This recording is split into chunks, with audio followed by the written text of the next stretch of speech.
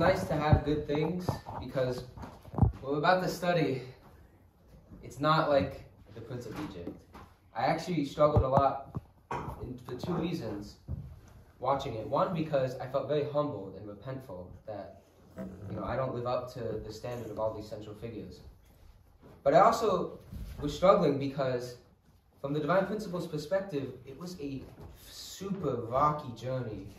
It was so difficult, it was so long, and God just had to wait, because it's our portion of responsibility that needs to be done for the providence to move forward. Because we've learned so far that this portion of responsibility is the principle of creation. And the way that we can fulfill that and grow ourselves to maturity, these three great blessings, to be fruitful, multiply, have dominion over the earth, is to go through a three-stage growing process of formation, growth, and completion. And this is what our first human ancestors, Adam and Eve, were to do, so that they could establish a four-position foundation with God at the center, having a good relationship within themselves, their mind and body, having a good relationship with each other, and having a good relationship with the creation, so that with God at the center, the entire creation that God invested so much in could be a good object partner to God, where he could receive joy from the creation and all of us, and we could receive God's joy and his love. But that didn't happen because one of God's creations, the archangel Lucifer, was jealous and envious at the love that Adam and Eve were receiving from him. And so they fell. They didn't obey God's commandment, which was, do not eat the fruit. Don't have a relationship with another person till you're mature. Because what happened was, in their state of immaturity, they formed a four-position foundation centered on Satan, centered on more selfish love and, false love. And this created the world we have today. In the religious sphere, it's called the kingdom of hell. If you study history, it's just conflict, disorder, chaos. But God is our parent. That's the principle of creation. We're his children, and he's our parent. So a heavenly parent, the ideal parent of love, doesn't give up. He refuses to give up. So that's why immediately he commenced the providence of restoration, where he seeks to raise our level of spirituality, morality, ethics through specific people, central figures that he sends throughout history, who are kind of like a model of how to raise our level of morality to a certain degree, until the point where he can send the Messiah, a person born of God's lineage, not of this lineage due to the fall, where he can be the 100% model, like Eva said, the 100% model of what it means to fulfill the three great blessings and find a bride and establish a true family. And then through the Messiah, we can be engrafted onto his lineage in a sense, so that we can be out of this midway position that we find ourselves in and go towards God completely and build this ideal, build this kingdom of heaven, fulfill the purpose of creation. But, and this is why we study figures such as Abel, Noah, and then most recently Abraham's family and Jacob. But what they've been trying to accomplish isn't just raising our level of spirituality and ethics. Specifically, it's to create a foundation for the Messiah. That's why our level of spirituality and morality needs to be raised to a degree, so that when the Messiah comes, we're able to understand him, accept him. And as we've been talking about, it requires a foundation of faith, which is doing what Adam couldn't do in the Garden of Eden, which was to obey God's commandment, follow God's guidance, follow the word. And then the foundation of substance, which is to reverse the fallen natures and the emotional reasons why there was a relational breakdown in the Garden of Eden, of when false love entered the picture. And we've known that while the foundation of faith is easier when compared to the foundation of substance and, becoming one in heart, unifying with another person, restoring a relationship. It's very difficult. But Jacob was the first one to do this. And so because of that, he became a model for the rest of the central figures throughout history on how to win over Satan, how to restore both the foundation of faith and foundation of substance. And this is what the divine principle calls a symbolic model. Because then Moses, as we're about to study, raises this model to a more substantial model. The divine principle calls it an image. And then Jesus, the Messiah himself, which we'll study about later, is going to raise this to a substantial level. A substantial model where he, in reality, defeated Satan and had absolute faith in God and was one in heart with God to the point where Satan was defeated and because Jesus gave us spiritual rebirth. And so who is Moses? Who is Moses that God sent? Well, we can look at it from several perspectives. From a historical perspective, he was the leader who brought the Israelites back to their homeland of Canaan. From a religious perspective, in Judaism, he is the most important prophet because Moses is the one who brought the law, the Jewish tradition. He brought everything to them. He led them out of slavery. So Moses is the most important figure in Judaism. And even in Christianity, he's considered one of the most highly revered prophets. Same with Islam. And from the divine principle perspective, he's very important because he's described as a prefigure to Jesus, because he's trying to model the way to subjugate Satan, and he's also trying to give Jesus the clearest path to victory. Because we learned that even though Jacob was successful, it was only at the family level foundation for the Messiah. And God needed to raise it to a national level, because otherwise, all the various nations that aren't aware of God's providence and aren't really having a relationship with God, fallen nations, you could say, nations on Satan's side, would just utterly obliterate that one family. So God needed to raise a nation for the Messiah to come. But as we'll see, God's efforts to give Jesus the clearest path possible, it really didn't work out, because there were little bits and things that happened along the way, and it accumulated so much that by the time Jesus finally came, several hundred years later, the nation-state of Israel, God's chosen nation, was just an occupied province by the most powerful empire of the world, Rome. So it didn't work out as God planned, but God never gives up, and that's what we're going to see today. And just some biblical context of why Moses is this prefigure to Jesus. There's a quote in Acts chapter 3 where it says, "The Lord God will raise up for you a prophet from your brethren, as he raised me up. You shall listen to him in whatever you do." And this was Moses speaking at the time. And we see these three central figures have a lot of parallels. For example, and there's 8 that the divine principle points out. They all had a life or death situation. They all had conditions in their life symbolizing both their bodies and their spirits. When they died, each of their corpses was sanctified in some way. We talked about this yesterday, but central figures often repeat the same numerical periods, and the same thing with Jacob, Moses, and Jesus. They all had mother-son cooperation in their lives. Jacob and Moses had symbols of the Messiah throughout their course in their life. Each of them journeyed from a nation on Satan's side back to God's nation, Israel. And they all, in some form, defeated Satan. Jacob in symbol, Moses in image, Jesus substantially. And we learned yesterday that by the time, 400 years after Jacob, the circumstance of the Israelites was they were enslaved in Egypt because of Abraham's mistake to not cut the dove. And it allowed Satan to invade that offering. So God needed to restore that through this period of slavery. But then after that, God wanted to call Moses to liberate the people out of Egypt and reclaim their homeland and establish a firm nation that could contend with all the other nations of the world. And the Messiah could lead that nation. But of course, we need that foundation for the Messiah on the national level. And one more thing before we go into God's first attempt. There's another quote from Exodus chapter 7 where it says, "See, I make you," referring to Moses, "as God to Pharaoh, and Aaron your brother shall be your prophet." When we talk about Moses as a prefigure to Jesus, Jesus is in the position of parent as the Messiah.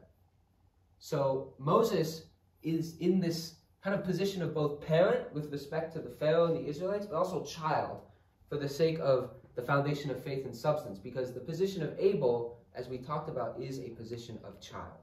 So with all that important context, let's dive into the story. And I'm going to read straight from Exodus chapter 2.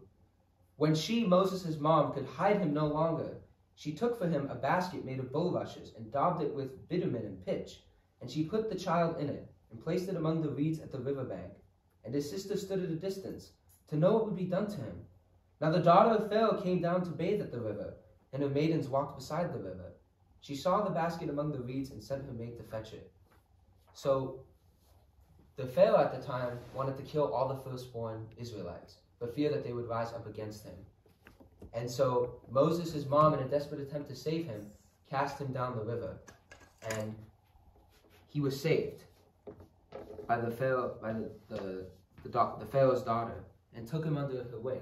But what the Bible also says is that Moses' biological mother was hired by the daughter of the Pharaoh to be a nurse to Moses. So even though Moses was in the palace, his Israelite mother was imbuing in him the traditions of the Israelites, letting him know that you have this good life, but those are your brothers out there that are toiling away. Those are your brothers. And so Moses had this faith in God and faith in his tradition.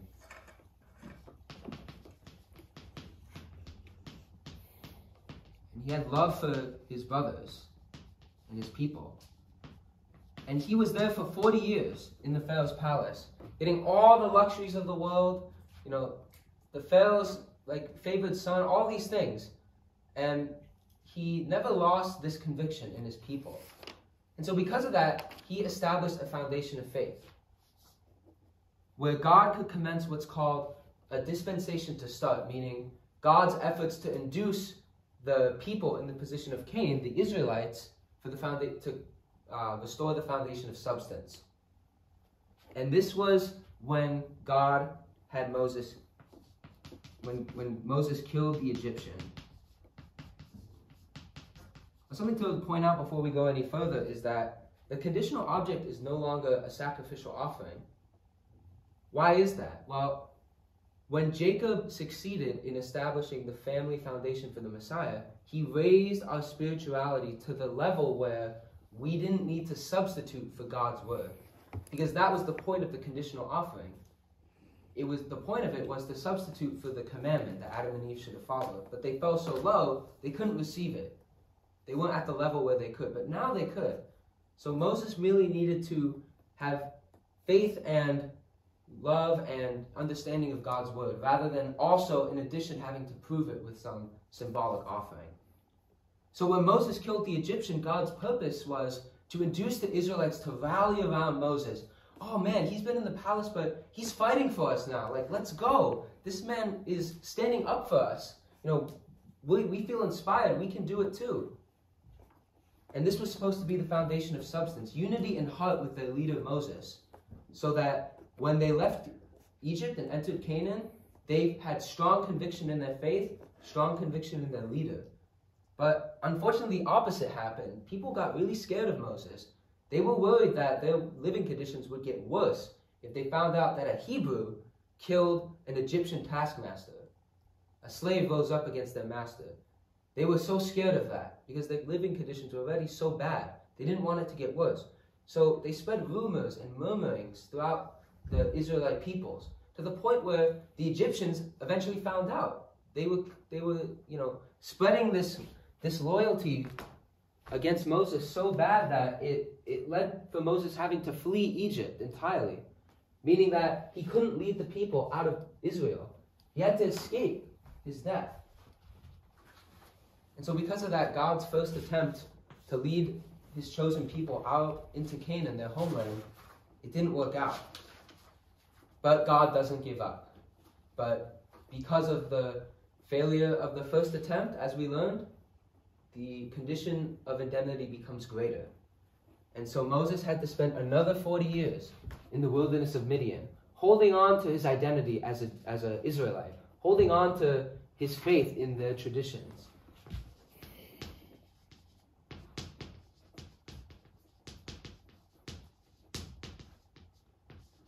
And he did this for 40 years. And in the wilderness of Midian, he found a wife. He, started a family. He was living a simple life, but despite all this, he still had this conviction deep down to want to liberate his people. And so because of this successful foundation of faith, God could call Moses and tell him in the story of the burning bush, Moses, I want you to go to Egypt and tell Pharaoh to let my people go. Because they've endured an additional several years of suffering because they had no leader to lead them out. Because God chose Moses. Moses was just slightly above everyone else. And while Moses accepted the calling and he was going back to Egypt as God instructed, God tried to kill him on the journey and his wife. Why? God just called him. Now he's like, no, go back. Like, you really want to die right now? But the purpose of that, and we see this throughout the Bible, is God tests central figures, not because he doesn't believe in them, per se. He doesn't test them because he doesn't like them.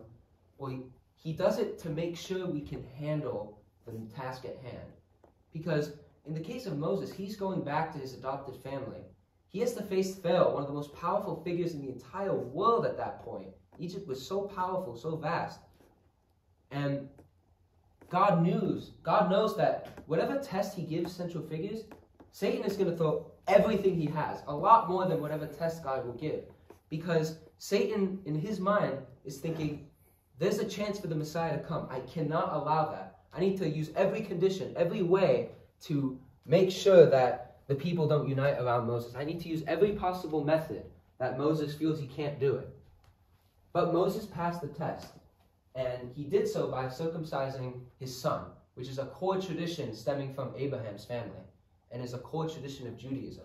So he reaffirmed his faith. He reaffirmed his resolve. He kept going to Egypt. And so because of that, God could induce the people to believe in him again and induce Pharaoh to let his people go. And he did this through the 3 signs and the 10 plagues. And what really struck me about Prince of Egypt too was that Moses had to actually watch all of this.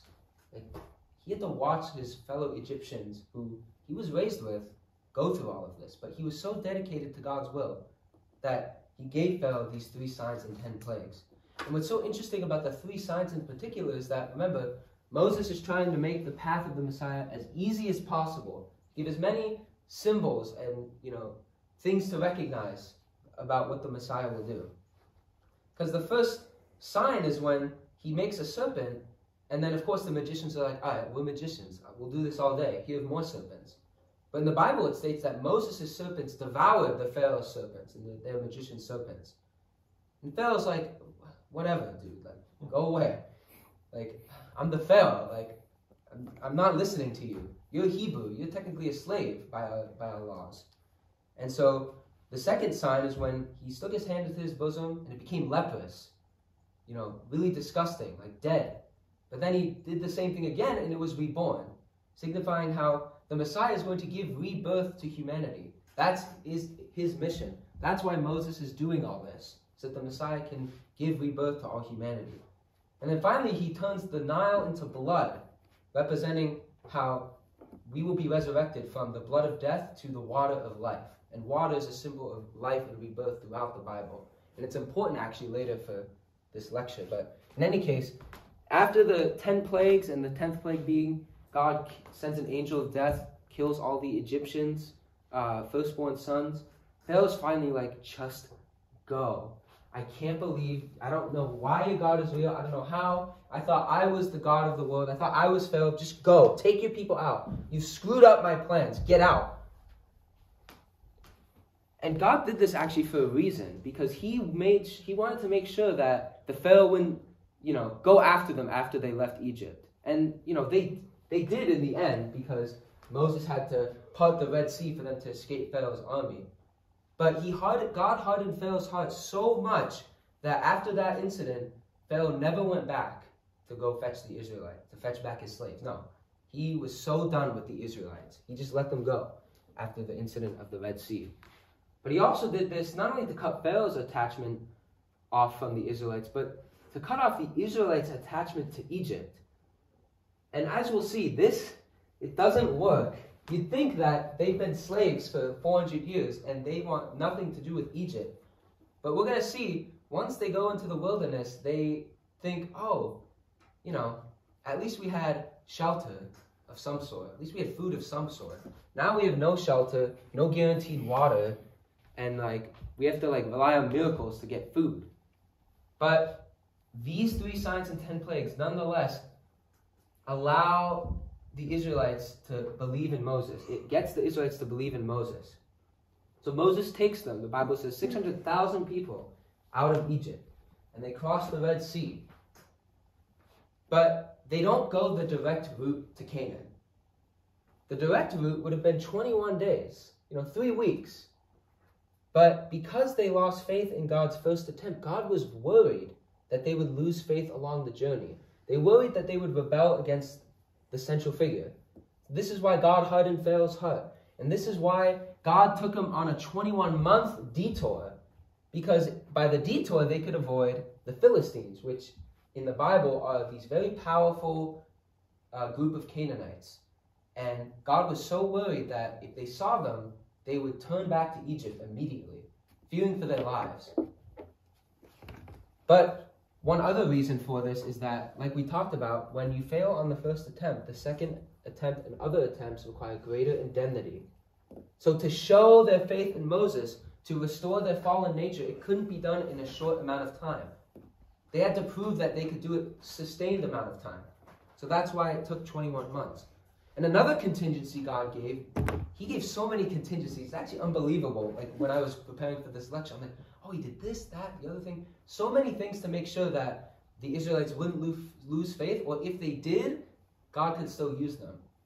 And this is why, after complaining a bit and Moses saving them from their thirst and complaining through striking the rock at Horeb, God has Moses take them to Mount Sinai, where the Israelites receive the tablets of stone and the tabernacle and the Ark of the Covenant, the most sacred objects in the Jewish faith. Now the question is, why did you go to a mountain to get me this stuff? Because the tabernacle, remember, they're in the wilderness, they're carrying all their possessions, all their cattle, all the things to survive. God tells them, make this giant tent, this giant sanctuary that's portable, and all the Levites, you guys have to be responsible for carrying this big, huge tent across the wilderness, in a detour, mind you. It's not like they're going straight, they're going around and around and around. Why would God have them do this? It's because God wanted to establish what's called an object of faith that the Israelites could look to, so that if they were upset at Moses or complained or murmured or disunited against Moses, if they believed in the object of faith, it could be equivalent. Now, how is it equivalent? How is an object equivalent to a person in terms of reversing fallen nature? To understand this, we have to know what the tabernacle even means. But to understand that, we have to fast forward a few hundred years to what the temple is. Because God's will after the Israelites enter Canaan is to build this temple, this sanctuary, this amazing place where God's glory can be known, and they can worship there and do, the rituals that Israelite law requires there. And then in the Gospels, Jesus is in his preachings claiming that he is the embodiment of the temple, and we are supposed to be engrafted onto him as his branch temples. So the temple is this symbol of the Messiah, Jesus says. Jesus says the temple is a symbol of me. It's a symbol of how all of humanity will come with me to finish what Adam and Eve could not. Because that's the whole purpose of all this. These details are very important, but it's important to remember the chief, picture here, which is to fulfill the three great blessings and the purpose of creation by following the model of the Messiah. So the tabernacle served the same purpose as the temple. It was this portable sanctuary where it was said that the mercy seat on top of the Ark of the Covenant is where God would sit directly and be there. And because we know the temple is a symbol of the Messiah, and this tabernacle serves the same function as the temple, the tabernacle is a symbol of the Messiah. Now, what's in the heart of the symbol of the Messiah? The Ark of the Covenant, which holds these two tablets of stone, which are the tablets of stone that God gave Moses, which inscribed the 10 Commandments and the Jewish law, the chief basis for the Jewish faith. Now, in the Gospel of John, it points out very clearly that Jesus is the embodiment of the Word. And the Word was God, as John states in the first chapter. So, what is inside the symbol of the Messiah? It's another symbol, a more internal symbol of the Messiah. These tablets of stone. But it's not just one tablet, it's two tablets. Because what's the Messiah supposed to do? It's to find not just do it himself as an ideal man, but find an ideal woman, find an ideal spouse. Because only then can this four-position foundation really be restored, really be able to be created in the ideal that God intended. And it's done so through following God's commandment, following the Word, which Adam should have done in the Garden of Eden. So, we know what the tablets of stone symbolize: Jesus and his bride, the tabernacle, the symbol of the Messiah. So if the Israelites view these symbols as a symbol of the Messiah, it's in place of Moses as the central figure. So if any of the Israelites were complaining or murmuring, if just one person treated the tabernacle and tablets of stone and exalted it and attended it, even though it was just like a big tent, as a symbol of the Messiah, God could work through that person. And that means he's giving a contingency not just for the Israelites, but in case Moses loses faith, in case Moses slips up, which, as we've learned from history, is possible, despite the incredible faith they have. But you can't just, for example, I can't just hold this in front of you, come down from a mountain from it, and say, this is a symbol of the Messiah. Look at it, exalt it, clean it every day, clean it every hour. You're going to think, like, what is this guy doing? Like, he came down from the mountain for this? I mean, sure, it's like a little noise, but you could just say it's a baby rattle. But that's why you need to have something to recognize it as a symbol with. In other words, there has to be a reason why you view something as a symbol. And so, this is why it needs a foundation itself. The tabernacle needs something,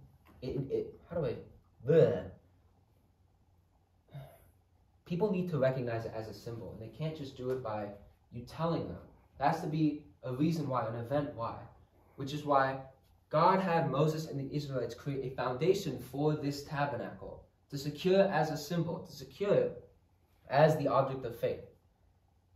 So, it's kind of like, within this second attempt, there's like 3 separate times that God tries to establish this object of faith as a contingency for the Israelites, so that they lose faith in Moses, at least they have an object of faith, as something that represents their ideal and what they're building towards. Because that's the hope of God's providence, to send the Messiah. So, this is why God has Moses go to Mount Sinai, go climb the top and fast for 40 days. And while he's on the mountain, God, it says in the Bible, is inscribing directly the law on the tablets of stone. But while he's up there, the Israelites are like, why are we at this mountain? Where'd Moses go? He's done nothing for us. We're hungry, we're thirsty. Let's build a golden calf and say, this is the God that led us out of Egypt. This is the God that saved us. And he told, Aaron, Moses' right-hand man, they convinced him to make it for them. And then Moses comes down and he's like, are you kidding me? I fasted for 40 days. And you built a golden calf? You abandoned God already? You just were freed from Israel. And he takes the 2 tablets of stone and smashes the golden calf.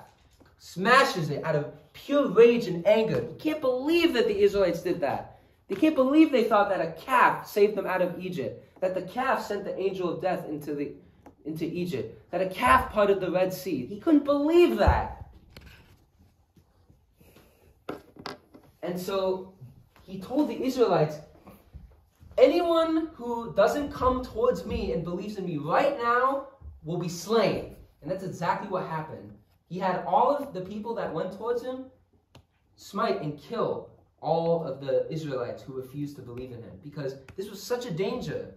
This was such a danger for God's providence. Because if the Israelites aren't believing in God at all, they're not going to believe in Moses. They're not going to think of a symbol of the Messiah, the tabernacle. They're not going to go towards this goal. They're going to go back from where they came from. They're going to go backwards. But because of this, there was no foundation of substance, and Moses had to do the same thing again. Go up to the mountain, fast for 40 days. And this time, the Israelites were faithful, because they was like, oh my God, this guy is a crazo. He might kill us. Let's just wait. Let's just wait. Like, anything's better than what Moses did. But because Moses destroyed the golden calf with the tablets of stone that were supposed to be the symbol of Jesus and his bride, this time, as a condition of greater indemnity, he had to write it on the rock himself. And God actually didn't really want Moses to destroy the golden calf with this symbol, because it was inscribed by God. It was supposed to be a symbol for Jesus and his bride. So Moses had to make up for that. But like I said, this time, the Israelites were probably scared out of their pants, and when Moses came down, they were faithful. They stopped their complaining, it seemed, for a bit. And they actually built the tabernacle and the Ark of the Covenant, exactly according to God's instructions. And when you read the Bible, these instructions are very detailed. The length, the width, what kind of gold, what kind of material, where are we putting this and that. And they followed all of it to the letter, actually. And because of that, they could begin the foundation of substance. But, like I've mentioned before, because they didn't have faith the first time, you can't just say, oh, we built it. Okay, great. Foundation of substance achieved. We reversed our fallen nature. No. When we look at our lives, we know that we can be inspired for a day or even a week, but then something will happen, or something's not going our way, and we'll revert back to our fallen proclivities, our fallen natures. And so God has to make sure they don't do that. But unfortunately, they do. The Israelites, throughout the journey, complain a lot. They murmur a lot. They're frustrating Moses.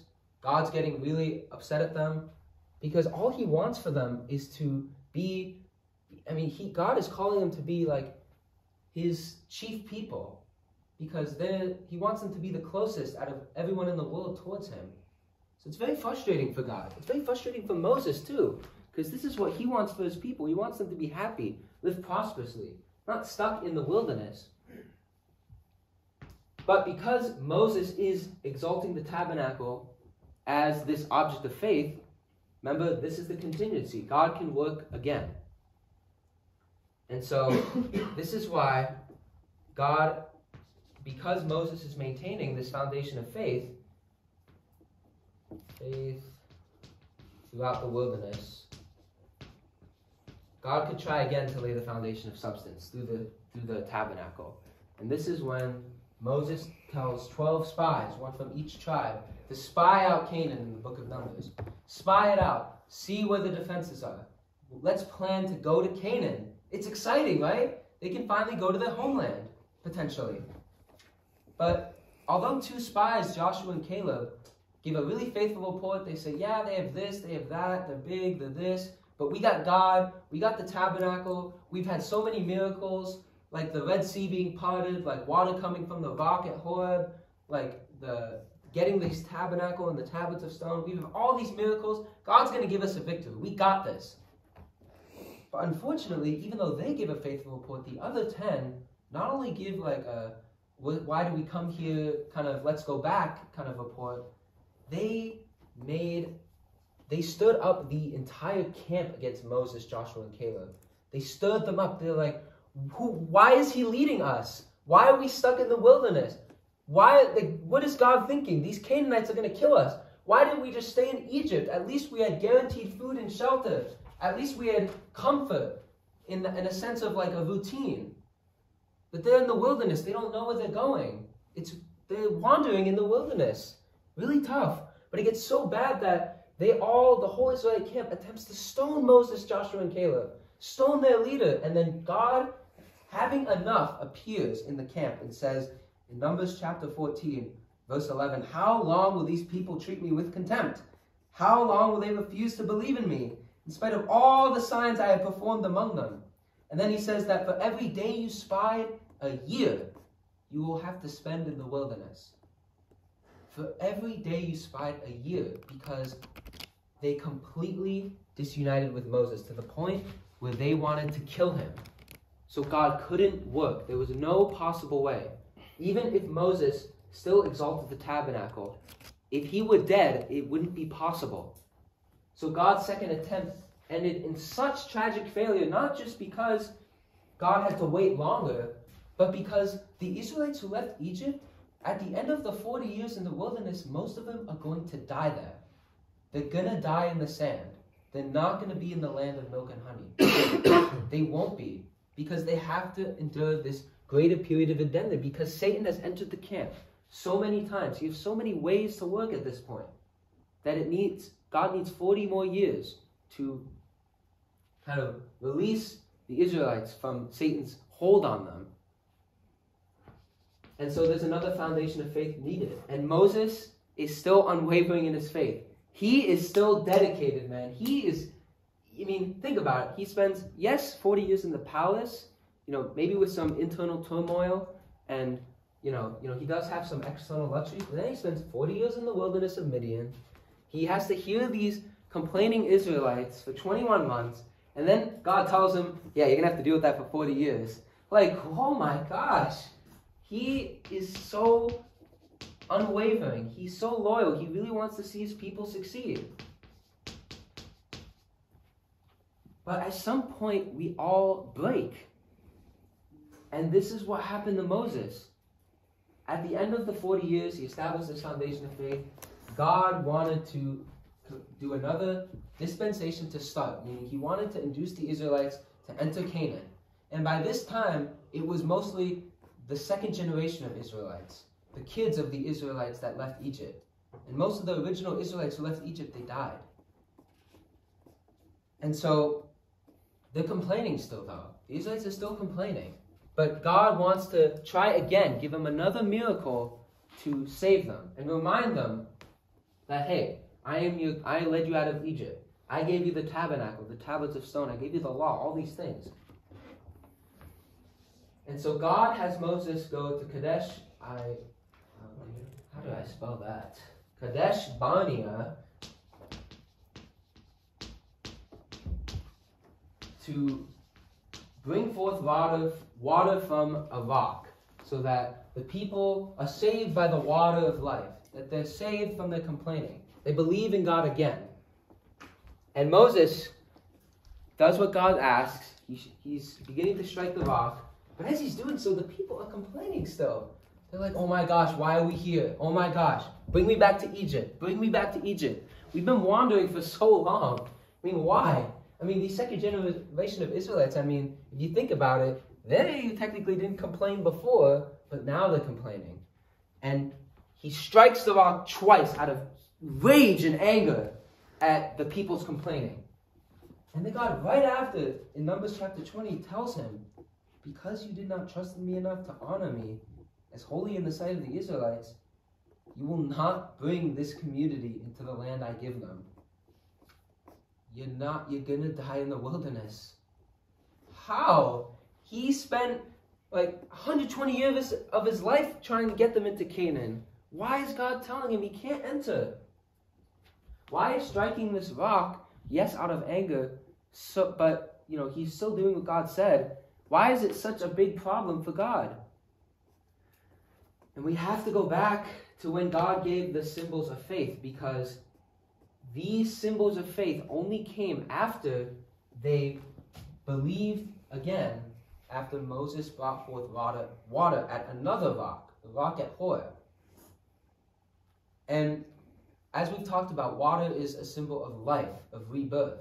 And in Corinthians chapter 10, there's this really peculiar verse where it says, and did all drink the same spiritual rock, for they drank of that spiritual rock that followed them. And that rock was Christ. This rock is an internal root of getting this symbol of the Messiah. It was through their faith in the saving of the water of life from the rock at Horeb that they were able to receive these objects of faith. And so because of this rock is this kind of internal root of the Messiah, the origin of it, and we know the origin of the Messiah is God. It's from God's lineage, not shackled by Satan, so that we can model him. when he strikes the rock a second time out of anger, he's not in God's position. It's not like God sending the Messiah. Because remember, it said, the Bible said, to Moses, I will make you as God to Pharaoh, and your brother shall be your prophet. Moses was in this position of parent and child. It was almost like he was giving the Israelites this rebirth, very symbolically, of the Messiah, like saving them from their complaining. Because remember, God's trying to use Moses to create the clearest path for Jesus. And this is why Jesus tries desperately when, preaching, to reference all these events that happened in Israel. I am the water of life, all these things, referencing how the rock was Christ. He has this another verse where he says, just like the serpent in the wilderness, just like Moses lifted up the serpent in the wilderness, so must the Son of Man be lifted up. He references it because God was trying to create the clearest path for Jesus, but in the end, it created many, many, many ways Satan could interfere with the Messiah. Because if Satan claims these symbols and kind of claims parts of the path, it's like there's a path, right? And you want the hiking trail, like a hiking trail. You want the hiking trail to be clear so you don't trip and fall. But suddenly, people stop taking care of the path, or people are dirtying it up, or people are driving on it. I don't know how hiking trails get ruined, but there's a bush here, and there's roots here, and you're tripping, and you're trying, and the rocks are all over the place, and it's oh my gosh, am I going to twist my ankle while hiking? I thought this was just supposed to be fun. That's kind of what happened with this journey of the Israelites. The path that God was trying to create got really thorny and messed up. And this striking the rock twice, striking this symbol of the Messiah, this rebirth that he'll give, a second time, it's almost like you've been given the Messiah, but now Satan's going to strike him and take him away. And as we'll see this afternoon, this is a big, big problem for Jesus. It really screws up what he's trying to do. And another thing, right after this, right, because even though Moses was told he can't enter Canaan, that he messed up, his faith didn't change at all. He still was leading the Israelites. He was still doing his best. But later, the Israelites complained again. And this time, like in the spying mission, it got so bad that the camp turned on Moses. And the Bible says that Satan entered the camp. And that's symbolized by the fiery serpents entering the camp, biting and killing many of the Israelites.